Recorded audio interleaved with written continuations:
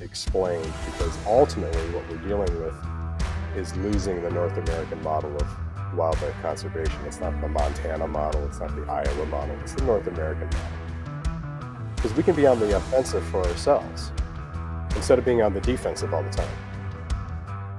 Welcome to the Built to Hunt podcast, brought to you by the team of hunt advisors at the Huntin Fool magazine, where we are dedicated to helping our members go on more hunts with better information. Join Huntin Fool today at huntinfool.com.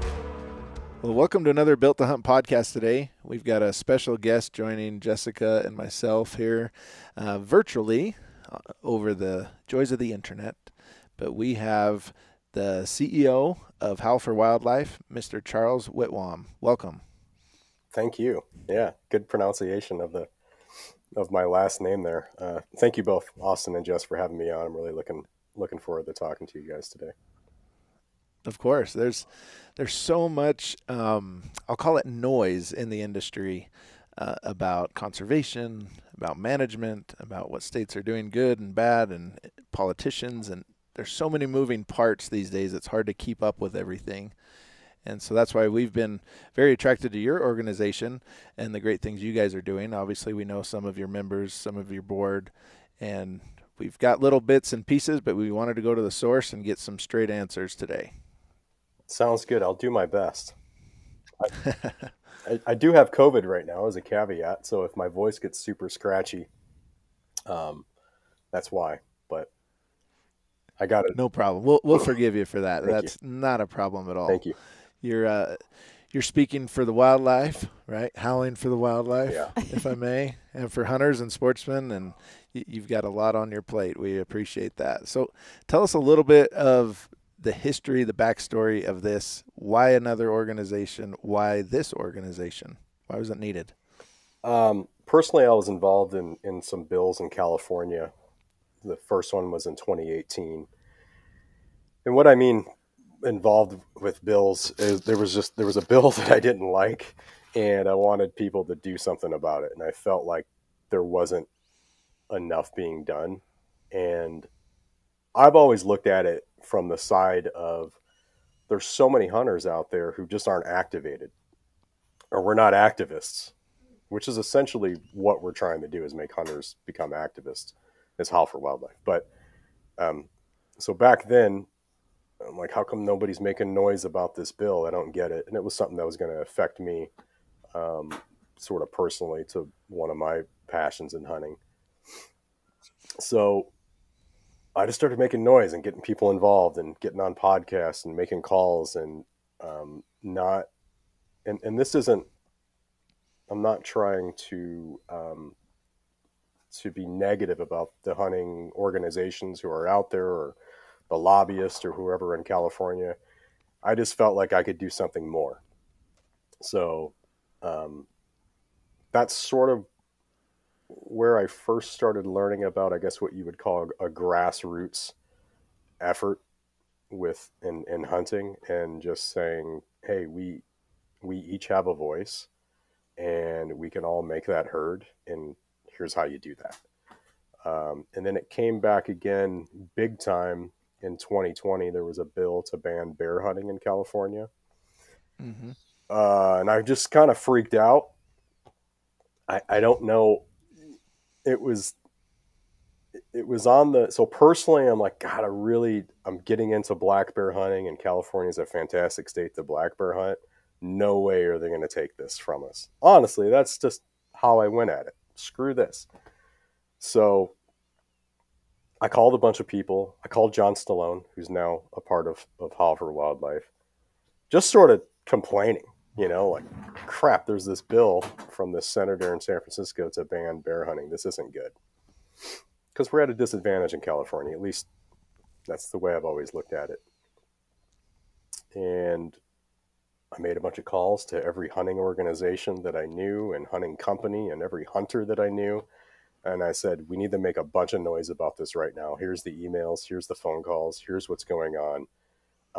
I looked at it as there's 82 million sportsmen in the United States. There's however many, million in California. What if we all said something? What if we all actually got involved? That caught like wildfire.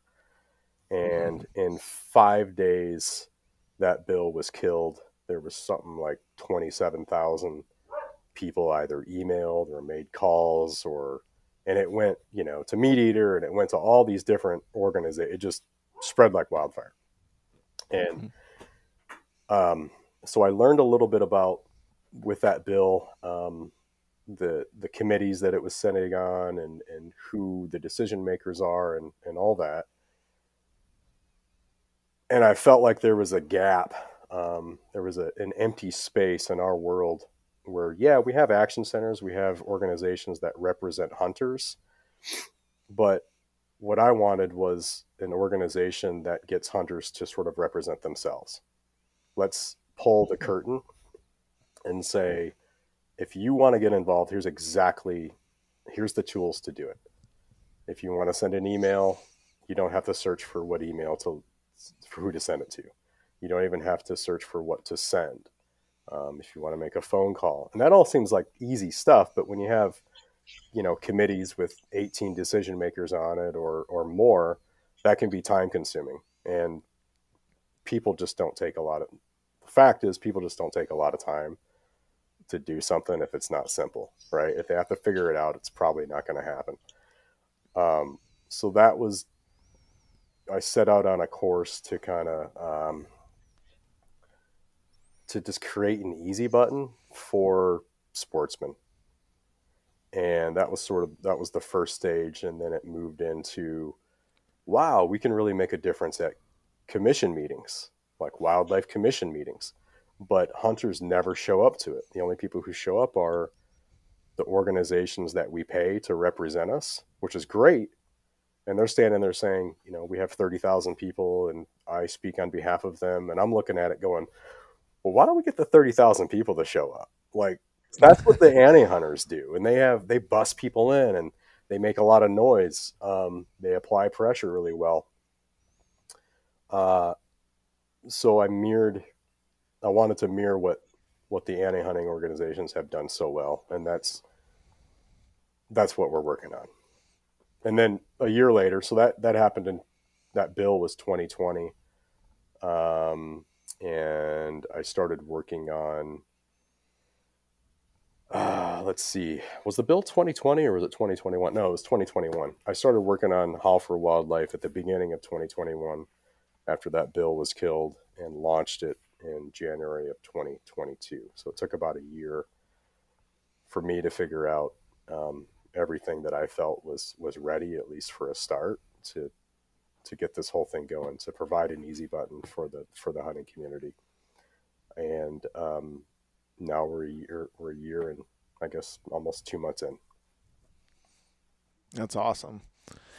Now, that started in California. That's where that first came up. But how many states are you guys tracking or keeping up on this now in the U.S.? Well, essentially every state. But it kind of depends on where the hot button topics are, where the big issues are. So we're certainly open to every state. Recently, it's been Montana has been a huge state, because for a number of reasons. One of the things we do is we try to connect with the boots on the ground organizations that are in the state. So in Montana, there's a number of organizations there, and recently a coalition that's been formed between, their guides and their trappers and you name it. They've formed a coalition. They reached out to us about a year ago now, was kind of the initial conversation, but more recently they reached out to us and said, the one thing we're missing is your tools, and you guys do a really good job at getting people involved. And we have a bunch of bills here that we would like to get passed. How do we work together? So that's kind of the method I try to follow in every state, is build those relationships and then give those organizations our tools to just magnify their voice.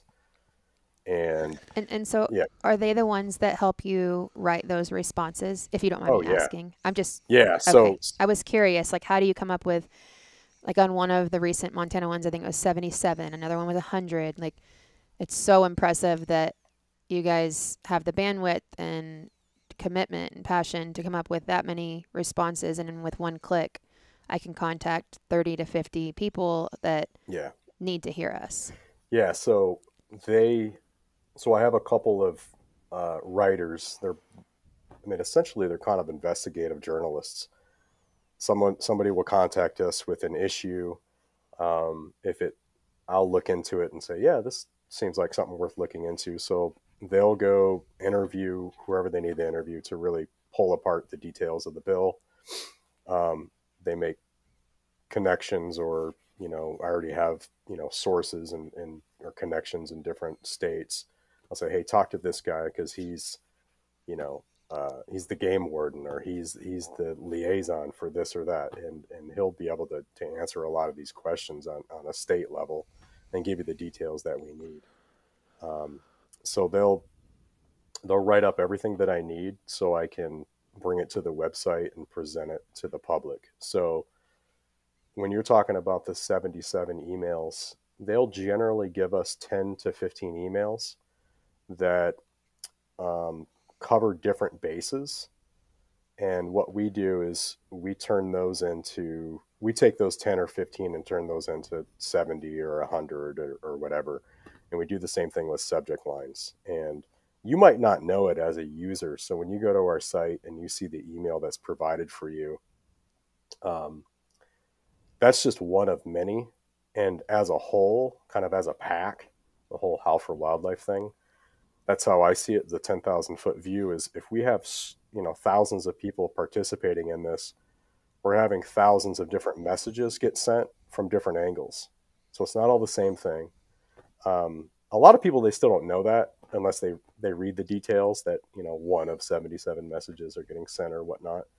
But you still have the opportunity. You can edit your own message. You can write whatever you want, which is great. But again, most people haven't. Most people don't. They just don't. So a lot of it is they have to trust us. Hopefully they read the intros and they read the bills and they listen to the podcast. So they're really making an informed decision, and then they'll look at the email we've provided and they're like, okay, yeah, I get that. And I'll send that. So it does take a lot of time on our end to build that. But the reasoning for that is that it's so much more powerful because it's a personalized message from you. So whatever your email address is, the decision maker on the other side, they're seeing it coming from you because it is coming from you. And sure. Yeah, not your website, not your domain, the same consistent organization. Yeah, Howl's not mentioned whatsoever. So again, it's like we're just sort of the catalyst to get you to that person to deliver that message. Yeah, go ahead. Sorry. Charles, let me ask you a question, and I'll show some ignorance here in representation. But it's easy to sometimes say, well, that's in a different state. They're not going to listen to me. They're not my elected official, because most of these are state level issues and bills. Yeah. How can I look at that properly? So we've taken out a part of the strategy here is for state level. We've taken out all of the roadblocks that would traditionally exist, where you have to put in your zip code and your address, and then it connects you with that specific legislator or whatever. It's a manual process on our end to be able to do this. So when such and such senator or representative sees their email come in, all they're seeing is your name and email address. So they don't know. Got it. Now, they might come back and ask, or they might not. And, if they do come back and ask, and this is another thing we're working on, because I'm having a problem convincing hunters on why they should get involved in other states' issues. Right. And they keep asking, they're like, man, I'd love to get involved in this, but it's not my state. Like, all right, well, I guess my messaging it's not doing as well as I thought it would. So one one reason I think people should get involved as non-residents is just look at non-resident license sales. Take Colorado, Yep. for instance. I think non-residents provide more than 50% of CPW's revenue there. And you can, go down the list. So it's super important, I think, for the legislature. So if they do get back with you and they're like, do you live in this state? No, but I hunt there.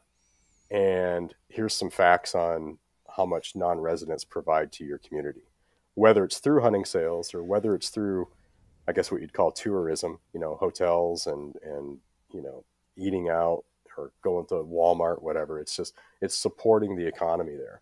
So my dollars are spent there. It's different than like a state issue that we vote on, I don't know, what our school taxes go to. That affects people that live in that state. And for me, if I'm in Michigan or whatever else, I could care less what you're doing with your school taxes in that state. However, if I go to your state and I'm actually spending money there and I go there for 2 weeks a year or more and I'm trapping and I'm hunting, I'm actually I'm a big part of your budget and your funding there, specifically in this case for wildlife. So that's why I think we should be involved. The reason I first started this is because this is what anti-hunters do.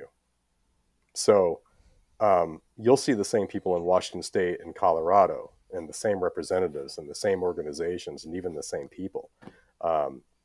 So if they can do it, then why can't we? You'll certainly see, I'm sure, as you guys know, what happens on the West Coast. If they get something passed in California where you can't hunt mountain lions or you can't hunt bears or whatever, they're not going to stop there. They're going to go to another state.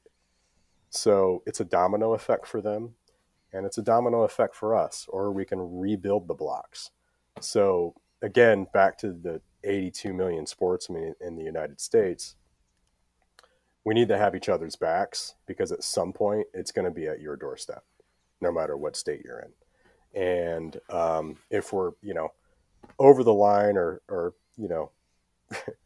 crossing some boundaries of, out of state interactions with legislators, then so be it. I think it can be reasonably explained, because ultimately what we're dealing with is losing the North American model of wildlife conservation. It's not the Montana model. It's not the Iowa model. It's the North American model.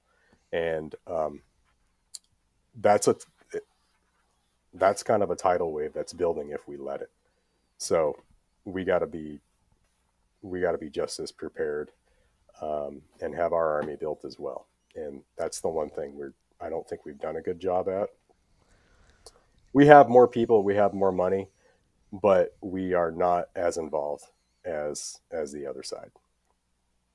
For sure. So how do you guys decide as an organization what merits putting it on the website and taking action on it? Is that voted upon or suggested, or where do you draw that line? Yeah, that's a good, there's nothing really set in stone. I tend to put predator hunting or trapping, some of the low-hanging fruit. I kind of prioritize those, because that's what the anti-hunters are going after first, because they think that's the easiest to go after. And I feel like the more hunters, no matter if you trap or not, or if you're into predator hunting or not, or, bear hunting or whatever, we can still support that even if that's not your thing. So if we can get thousands or tens of thousands of people behind something like trapping, which traditionally just isn't there, that makes it harder for the other side to complete their mission. So anything with predators, anything with kind of playing their game, do you know what I mean? So there's strategy there. If we can hold them off on trapping, then they got to spend more resources on that, which sucks for them, right? If we didn't show up, things like trapping, which don't get a lot of attention and most people don't know a lot about, they'd be kind of wiped off the block a little bit easier. And I think, they would get those victories a lot easier. And I think you saw that in places like California, and last year in Colorado with the mountain lion ban. So many people showed up, and it was unexpected. We've certainly had some losses too. I mean, Washington State is just an absolute disaster right now. But because I think of hunter involvement, it's lasted this long. Like if we didn't show up, if hunters didn't show up a year ago now, in literally thousands of them, I think that whole spring bear thing that would have been settled last spring. And Yep. it's still, there's been a lot of momentum that's it's not really in our favor. It's certainly not in our favor, but now there's lawsuits against the governor. Now there's lawsuits against the commission. And I don't think we would have gotten to that point had hunters not been so involved in that battle there, because now we're starting to think, okay, why can't we sue? They sue us all the time. How come we're not doing that? So it's just getting that mentality that we can do the same thing, and maybe we have more people. Maybe there are polls that say, 80% of Americans are against, trophy hunting. Well, maybe those are a little biased and a little skewed, because I don't think that accurately represents what most people think in the United States. We have a huge problem with outreach. We have a huge problem with getting our message out to the non-hunting public. We just speak in our echo chambers all the time. The other side, they do a really good job at getting their message out to the normal citizens, and here's what trophy hunting is, and they take control of the narrative, and we don't. Yeah. They're good at it. Yeah. And I'm glad that there's somebody to represent us on the other side, kind of meet them. I don't know they've had enough. Well, they haven't had enough pushback. I feel like you guys are actually matching that, which is really cool. So I connected with you. I didn't realize how soon I'd met you after you launched this. Mm-hmm. I guess it was February of 2022. Mm-hmm. And when it was announced at Winter Strong, kind of the things that you were working on at the time, everybody was hollering and excited. It was just really cool to have that energy surrounding those particular cases. Since then, are there any that stand out to you? And I know I'm kind of putting you on the spot to toot your own horn, but I want you to feel comfortable doing that because you are making a difference. So do you mean like what victories we've had, or what do you Yeah. mean? Yeah. Oh. So what do you feel like what cases really stand out to you where it's like, I know I made a difference in that. I know that Howell moved that needle. Oh. Are there any that stand out to you? Yeah. I would probably have to go through we have an archive list on our website of past actions, because there's been so many of them. But Arizona had a predator hunting ban, and I know for a fact from contacts there, from the commissioners there, who were so impressed with the hunters that showed. I think we had, on that first meeting, there was maybe 127 hunters, I think, that showed up. And at first everyone was worried, because they're like, wait a second, hunters are going to show up and trappers are going to show up. What are these guys going to say? And a part of what we do is get people prepared for these meetings. So we'll have kind of training meetings and over Zoom. Like, hey, here's how the commission meetings work. Here's how you address the commissioners. Here's talking points on what to say. Please don't engage the anti-hunters, because they'll try and draw you in. Just go in with your first, with what you have written down, what you're going to say. Don't respond to them, and just be super polite and leave, because those guys on the other side, they're going to make fools of themselves, and they do. They yell. They've even spit on somebody recently in Colorado, and it's just like, hey, that's not doing them any good. So just representing ourselves is huge. In Colorado, there's been, and I want to be clear, like this, it's not, this is a partnership with many different, individuals and organizations. It's not all Hal for sure. This is Sure. No, no, just I know. in addition to what's out there. We're giving tools to the individuals so they can go in with confidence, um, on how to address an issue and make their voice heard.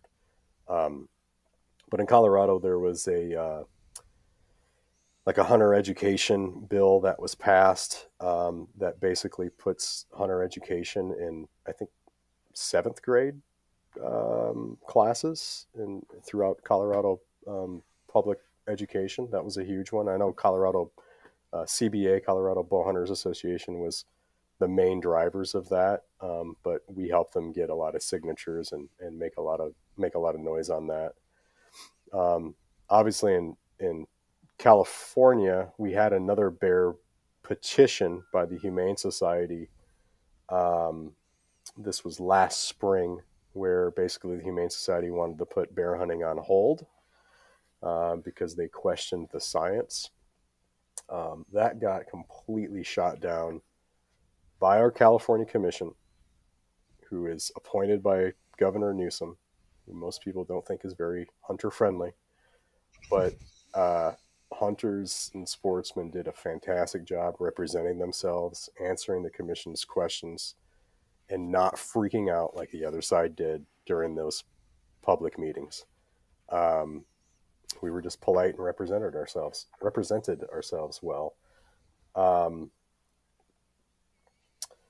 There was like a dog bill in New Hampshire that probably wouldn't have got a lot of attention otherwise. And it was to essentially ban the training of dogs.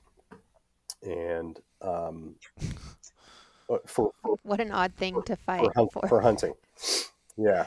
And we made a bunch of noise on that. And one of the, God, I should have had it ready, but one of the, I think he was a congressman, I can't remember. He had somehow found out that this was coming from Hal, and he emailed me, and he said, I don't know what's going on, but we're a really small committee, and this is way too much pressure, and this thing would have passed, but you guys, like, I don't know what your intentions were, but Machiavelli would have been proud. Like, they were just absolutely overwhelmed. They thought it was a shoe-in kind of a thing, and where'd all these hunters come from all of a sudden, and they didn't want to deal with the pressure. Georgia had a number of bills last year where, I'll tune into the Senate hearings where they're going over bills, and I think the speaker or whatever stood up at the beginning of this hearing, and he said, how's everyone's emails looking right now? Like, have you guys ever seen this before? Because again, it's not a form letter, and the subject lines they're getting, they're not the same either. And so it's a really personal thing. So they're looking at it going, wow, there's a lot of people paying attention to this bill. This has never happened. Because traditionally their staff you can put in a filter, right? You start getting the same email in, you just filter it and it goes to the same email box. You can't filter our emails. It's very hard to, because they're constantly randomized. So that was pretty awesome to hear. In Canada recently, I don't know if you guys took part in that, but a lot of the members of parliament were emailing residents of the United States back with long emails of, like, in response to your specific email that you sent them, not just a canned message, and I get sent interactions all the time, like, hey, look at this from this guy and now we have this conversation going. So we're kind of building a relationship. Yeah, dialogue. Yeah, it's which is nice. Yeah, exactly. That's, to me, that's the success, is that dialogue and that relationship, and changing for some people who have this idea of who a hunter is. Oh, wow, you're an intelligent person, and I didn't know. Here's one thing in Colorado. I can't remember her name, but she was on the committee for the the mountain lion band that was making the decision on that, she brought up about how she learned about the North American model through these emails. And she didn't really know much about it before. And she said she was really educated through the interaction that she got from hunters. And she was really, she just celebrated that. That was cool. You know, that's the success, because this is a long road in front of us. And we have to literally change the mind of Americans, not hunters. Like, we have to stop trying to change our own minds, because why are we trying to convince, you know, we're all on the same page here. It's the 80% out there who has no idea about hunting, or has this idea of trophy hunting that they've been told, and we haven't been given a chance to refute that. So that success comes when we can change their minds. And then it makes these anti-hunting organizations, who are really nothing more than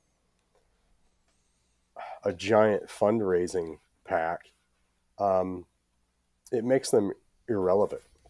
Because if they can't get the hearts and minds, you know, through the emotional heartstrings that they pull with their commercials on TV, or, you know, videos that they show, if that's challenged, that's gonna go away for them. And I honestly think we can do that. Like, that's the end goal. That's what success is, us actually going out of business. That's what I want to do. Because you're no longer relevant. Yeah. Yeah. That's interesting. I like that. I do too. I would Tell rather me a go little bit hunting about all the time than doing this. Yeah. Believe me. Than looking at another bill that's taking away another opportunity. Yeah. Without science. Yeah. Tell me a little bit about just taking action, using your email tools, keeping up to date versus a membership for Howl for Wildlife. Tell me, what are my options? I'm listening to this. I'm interested. What can I do? So taking action right now, I've cleaned up a lot of the actions. I think there's like Montana and maybe 2 others on there. There's 4 or 5 actions that are currently live. But with that, you go to howlforwildlife.org, go to the button that says Take Action, and you'll see all the current live actions. To complete those probably takes about 5 seconds each. It's your first name, last name, and email address. You can sign up for free, which basically creates an account for yourself. And that keeps track of what you're doing. Because sometimes, like 2 weeks ago, we had probably 15 actions up. But we've gotten through a ton of those. But it keeps track of what actions you've done and what actions you haven't done.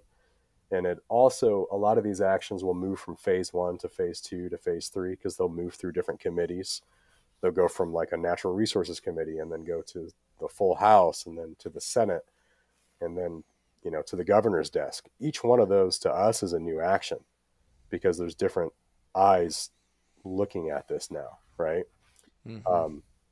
So when you create an account and you go to what's called the member hub, it'll literally tell you right there if there's a drop down, completed, not completed, and you can see which ones you've completed and not completed. So you can sort of keep track of that. And then when it refreshes, when it goes to the next phase, it'll say uncompleted. So you'll know, oh, I need to go do that again. As far as the membership goes, if you want to, you know, pay for a membership, there's various, like a Howl for Wildlife membership is $30 a year, and it's basically just, you know, supporting us. You'll get discount codes to certain partners that we work with, and we'll have, you know, like monthly contests where you can win prizes. We have a Pope and Young membership, which is basically you're just getting a Howl and a Pope and Young membership for the price of the Pope and Young membership, so you get both. We're going to have some more too. We got a bunch of other kind of partnership memberships coming. But yeah, no, it's pretty simple. I think it's interesting for me, because I can see a lot of hunters saying, well, I'm already a member of my local sportsman group, or I'm already donating or whatever, so I'm good. But to your point is, this is a way to represent yourself and stay informed on your own level, That's one thing I took. And the second is you are working with those organizations oftentimes, Oh yeah. lockstep, to help them empower what they're doing. Is that accurate? Yes. Yeah. So we are now on a number of different state coalitions where it's comprised of state organizations and national organizations. And there it's kind of we get together and we talk about issues that are coming, bills that are coming up, what we can do about them, and there's steering committees and there's advocacy committees. We're just trying to do what's best for what's coming down the pipe. But then oftentimes a lot of those issues are getting, so to answer your question, how we come up with some of our actions, it comes from those conversations as well. Like, hey, how can you help with Oregon's right to food, right to hunt, right to trap, right to forage bill? Because you guys do such a good job at getting individuals involved. We're going to be there representing as organizations, but can you help us get hunters there and to represent themselves? Because that's really what we are. So it's kind of like we're like the people's organization, I guess, right? It's just an addition. It's just there's a big army out there that has really never been used, like has not been activated. And I really think that's the key to our success, is if we can activate all these people and essentially make them activists, we're going to be so much stronger than what we've traditionally been. Now tell me what's wrong with us, in your opinion, your professional opinion. What is wrong with us as hunters? Do we just not care? Are we complacent? Are we? What is it? No, because there's no difference between, it's humanity, right?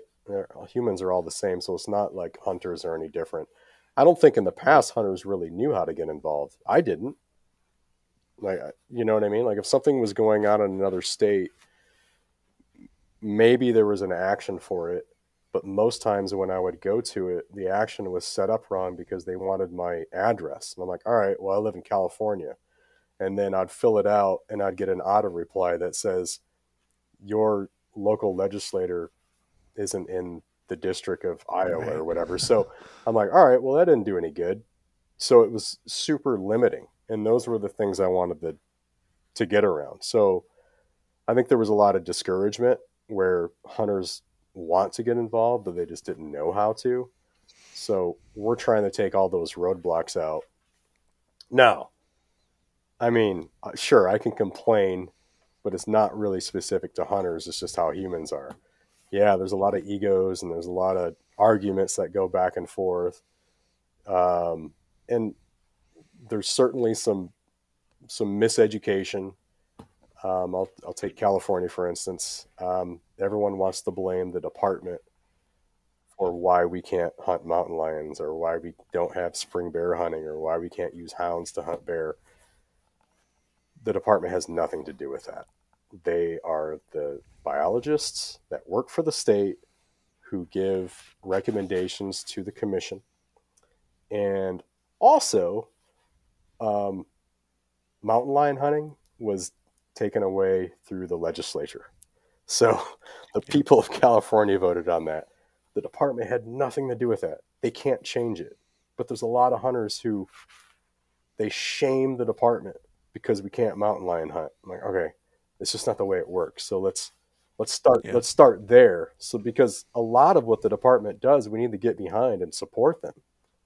They're trying to help us. They have the data there. They've got the numbers. They have the science. We can use that to our advantage, but it's not going to do us any good if we're just blaming the department for every problem we have here in California, because it's simply just not true. Do you feel like, I know it's maybe going down a little bit of a rabbit hole, but we've seen it here in Utah, when the department or the commission doesn't seem to act or act soon enough, then we see the legislation jump in and start managing hunting that way. And obviously we would prefer it to happen at a agency level or at the commission, but do you see that just getting worse as we go forward? And is this how we combat that, is fighting them at the action level, at the Senate and House bill level? Well, if something is a is a Senate bill or a House bill.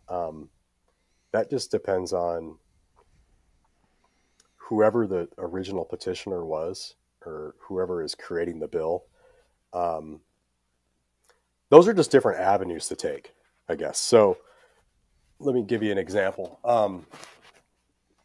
The Humane Society, with the 2021 Bear Bill, they found an author, Senator Weiner, in San Francisco. They found an author of a bill, which was a Senate bill, to do away with bear hunting. That didn't work out for them. Their next move was to submit a petition to the California Commission to end bear hunting until the department could come back with a bear management plan based on modern science, because they said it wasn't based on modern science, and that got completely thrown out. So it's not, so what I mean is, like, it's not like if it doesn't get addressed in the commission or doesn't get addressed, at the department level, that it's going to move forward to the Senate. It just depends on how it's introduced, and that's for us too. So for bills like right to hunt bills, there's strategy to it. We can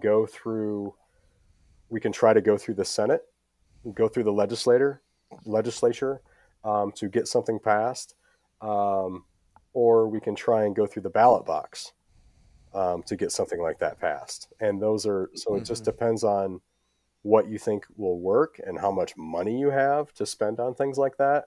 So those are just the different avenues that you can take to get those things done. So back to what you were saying in Utah, if you feel like the commission isn't acting on something, then I would reach out to, if you don't know how to do it, reach out to one of your local sportsmen's organizations and say, how do we submit a petition to the commission to hear this issue? And because it's the same thing that the Humane Society or these other organizations do. And we have to get better at that, learning how to do that. Because we can be on the offensive for ourselves instead of being on the defensive all the time, right? One of the biggest reasons that I wanted to have you on as a guest is the subject of being proactive and not reactive. Right. A lot of times things get passed, and then people want to have a voice, and then people want to complain and all of a sudden care.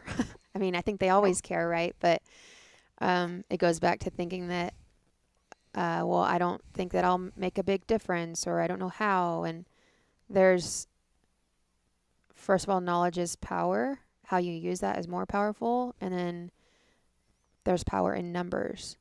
And so I think that you accomplish all those things. But that subject particularly was probably the driving force of having you on, and just showing people that there is a way to be proactive. It's really easy through this avenue. And then maybe when we won't hear so much on our end, because we're a membership-based organization, and we hear it a lot. People just complaining after the fact and not getting involved soon enough. Well, I think it's really common. Yeah, no, that's extremely common. I would love to be on a part of every issue that comes up. I think we'll get to that point. Every important issue that comes up, there are some, to be honest with you, there are some issues that, senators are just, they'll bring up, and it's basically, they're just doing it for their constituency. The bill has zero chance of passing at all. Or they'll even bring up a bill that goes against the state's constitution, but they just want to show their constituency, I'm still fighting for you. It's more a fundraising effort. And we try to stay away from that because I don't want to waste your time. Like, I could post every single bill. I have a program that shows me every bill that comes up by a keyword. And I could post all that and get people all excited and be like, the sky is falling, but it's not. You know what I mean? And then I would fall into the whole fundraising thing. Like, look at how good we're doing. We're on. So there's definitely a balance to that. We're trying to again, be involved in the bills either proactively, or of course, if we have to be on the defense, do that on what we think has a chance to either pass or not get passed. A really viable bill or issue that we get involved in, not some of the silly ones. There's some absolutely silly ones there that have no chance of going anywhere, that people, I think, waste way too much time on. Yeah. But it's also, at the same time, it's hard to know. It's hard to know. This isn't. I haven't been involved in politics or anything like that, so I'm reliant on so many people, and I have to trust so many people to give me the right information, and that goes both ways. But over the past year, it's I've developed some pretty incredible trusting relationships with people who are kind of steering me in the right direction, and who I trust what they're saying, and they're giving me really, really solid advice on what to get involved with, and what not to get involved with. But back to what you were saying about being proactive, that's extremely important for us to do that. That's why, like in Montana right now, I think they're leading the charge. They see what's coming. Montana is a fantastic state for hunters right now, but they see what's coming. And so they're trying to put all these things in place that's going to protect the future of Montana hunting, not just for Montanans, but non-residents, anybody who comes there, to protect the future of that for perpetuity. So that's why they have a right to hunt and fish there currently, but they want to add the right to trap. But it also, the amendment adds a protection to all current methods of take. So right now, a group could come in and take away bow hunting. That doesn't infringe on the right to hunt, because you can still hunt. This is how the legal language works. You can still hunt in Montana, so it didn't infringe on your right to hunt. Okay, well, this amendment is going to protect all of the current methods of take. And so now you can't come in and take away muzzleloaded hunting or archery or trapping. But the state, the commission, the department still dictates, based on science, quotas and seasons, and they can certainly take away, if numbers are low for one species, they can take away a hunting season. That doesn't take away their ability to do that. So it's not like a right where it's like, I can just go hunt whenever I want and I don't need a license. No, it's really protecting that method of, it's safeguarding it from being taken away through lawsuits or all the stuff that comes down the pipe. Super, super important, and we're making inroads there. We're making a lot of noise there, to where I've now experienced for the first time. I was wondering when this was coming. I've got people contacting old businesses that I've started because they think I still own them. And they're saying, we're going to boycott your business. You need to stick your nose out of Montana and all this, and making all these threats. This has just happened in the last week, making all sorts of threats. I'm like, okay, here it comes. But this is good. This means you're doing something. Yeah, this means we're actually, somebody cares. This means we're actually doing something. And then there's a video out there that I just saw yesterday about Howl for Wildlife and the NRA is working on this stuff together. And I'm like, what? I haven't talked to the NRA about any of this. I called the guy and I'm like, is the NRA working with you guys on these bills? And he's like, no.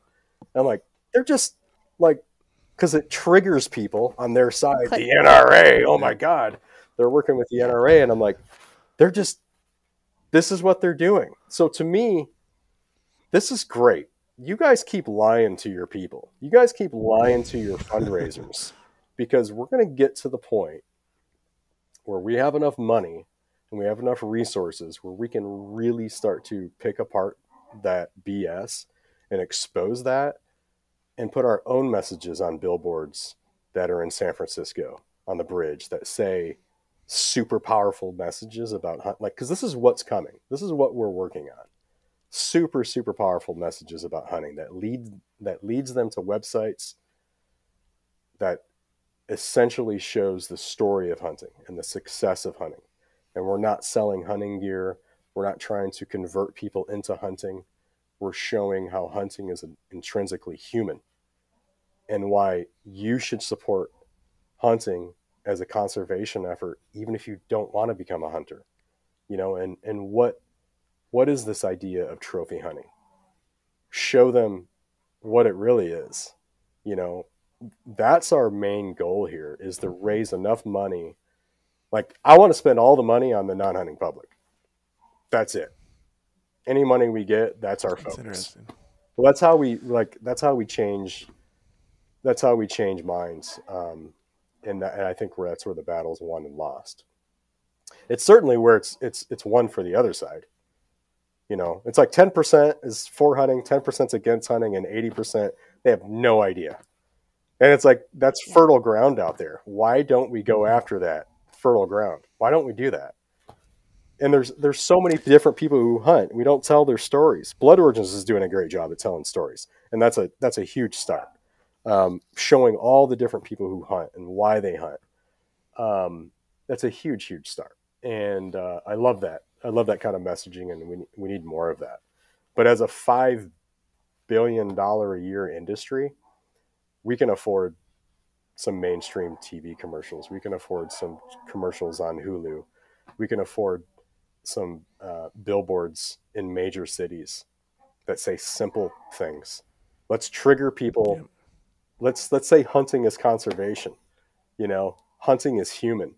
Something like that. That's like, what? Show that in a city where people would never see anything like that before, and then lead them to a website, not Howl for Wildlife, but lead them to a campaign website that shows the true story of hunting and the success of hunting. Yep. And where our conservation dollars go.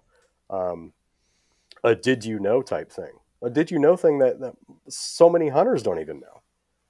When you buy arrow shafts, I think it's like, 35 cents for every arrow shaft goes to PR dollars. Right. And, 11% of pistols and rifles and all that, goes to and then what does that money get used for? There's so many stories to tell. And I think if we concentrate on that, we might be able to get 10 or 15% that we otherwise wouldn't have reached. And that 10, 15%, that's a swing vote. For sure. There's so much power in education. I always tend to complain when people don't show up to voice their opinion. And now you've given us a great avenue to voice our opinion, show support. And then I really complain about the people that get all upset, bent out of shape when it's already over with and they didn't do anything and they didn't know. So yeah, with the technology we have these days, with your website, with everything out there, it's your own fault if you don't know and you don't get involved. Like, no excuses, Jess. Well, we're working on it. I mean, it's frankly, I have no idea what I'm doing. Like, seriously, it's crazy. I saw a space that, I don't know, I just got really passionate about it. And, I'm learning every day, and with the connections I make and the people I talk to, how best do we do this? I've never done anything like this before. So I don't, but somebody has to try.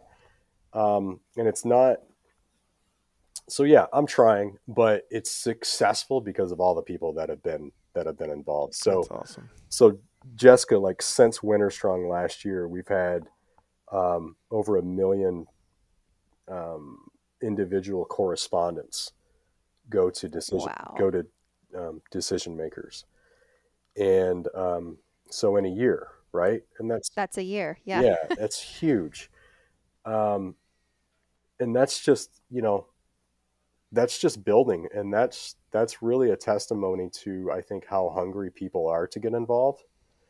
And we aren't even on the radar yet. I mean, we are, but we're not anything yet. I have a full-time job, right? So all this is part-time and like a side project. It's like, yeah, it's something I'd love to do someday.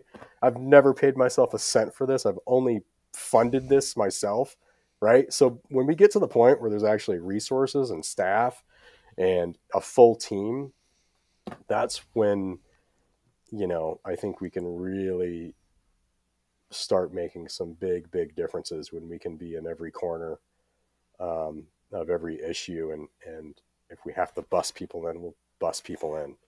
It's when the magic happens. Yeah. Yeah, 100%. Yep. Show up or shut up, right? Yeah. That's awesome. Well, heck, we sure appreciate your time explaining this. There's always, when you see organizations pop up, there's always that kind of squinted eye. What are they doing? Is this for me? Are they helping me? Are they self-interest? So I sure appreciate the inside look at this, because like you say, we all need it.